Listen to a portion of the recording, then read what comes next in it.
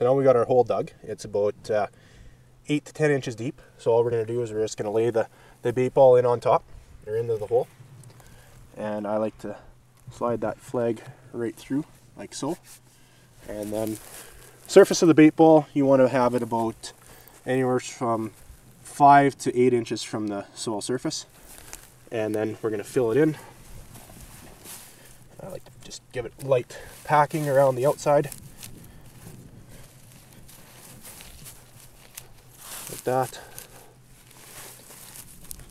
And now wait about 7 to 14 days and you can come back to the field, find your flag, dig it up, and look to inspect to see if you have wireworm. One nice thing about using the oatmeal bait balls as opposed to maybe using potatoes or something like that, once you do dig up the bait ball, you can break it open and peel it open to look on the inside. If you had a potato or something like that, kind of a little more difficult to do that. So the oatmeal works really well, easy to get, really easy to work with. So that's how you put together a bait ball kit.